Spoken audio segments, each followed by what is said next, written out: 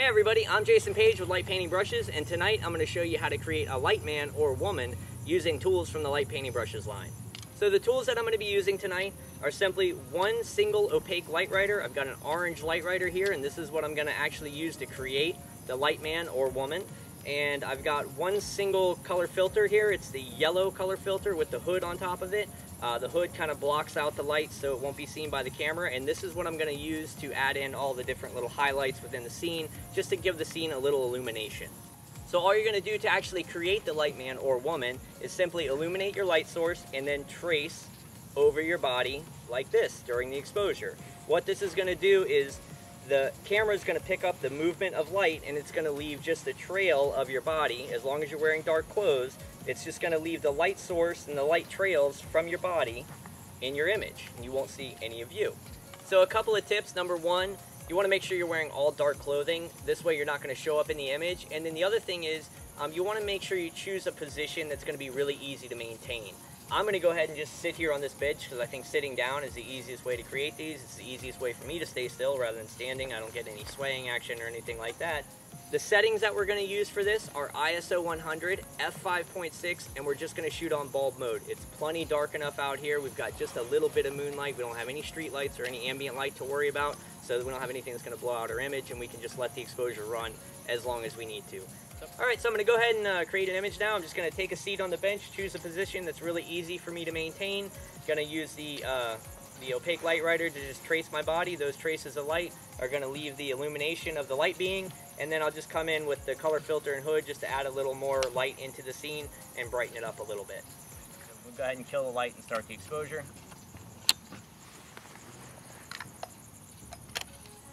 Alright, and here we go. I like to start down on one foot and then just work my way up and back down. And again, we're using ISO 100, f5.6, and just shooting on bulb mode. I'm just tracing over my leg here. Another good tip is it's good to wear kind of tight clothing. If you're wearing kind of big baggy clothing, this is a little bit harder to do, because the tighter you can stay to your body, the better the light figure is actually going to be. And when I get down to the bottom here of this foot, I'm just going to turn the light off. Now I've gone up both legs, so I'm just going to start back here at my hips again, going across like this. Again, just trying to stay as tight to my body as I can, literally just running it right across my stomach and chest here. Now I'm going to trace down this arm, staying as close as I can to the arm. It's back and forth, wrapping all the way around. I don't have a glove on, so I'm going to go ahead and just kind of really light up that hand to kind of cover it up. Coming up here to do the shoulder, kind of wrapping the neck a little bit. And again, now that I've already illuminated this other arm, I'm free to move it and now illuminate this one. So I'll kind of choose the same position on this side here. I'll start at my shoulder and work my way down. Wrapping the arm back and forth. Like this. Same thing on the hand. Kind of light it up a little bit. Now I like to switch back because it's just easier for me to use my right hand. I'm going to go around my neck. I'm going to do my chest a little bit. Around the neck and around my head. I usually go around my head twice to really cover up my face.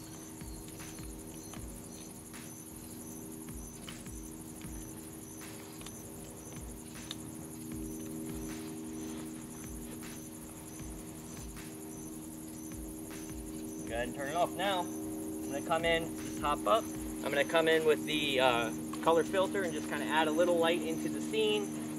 Kind of paint the bench in there. And as you can see, I'm working in front of the camera with this, yet the camera's not going to pick up any streaks of light because of the hood that's over the light. Go ahead. Got a plane going over there. Let's add a little more light into the scene. And that should be good. Now we'll go ahead and stop the exposure. See what we got. And there you go. There you have it. We've got a illuminated light figure. I'll bring this up to the camera here. Maybe we can see it.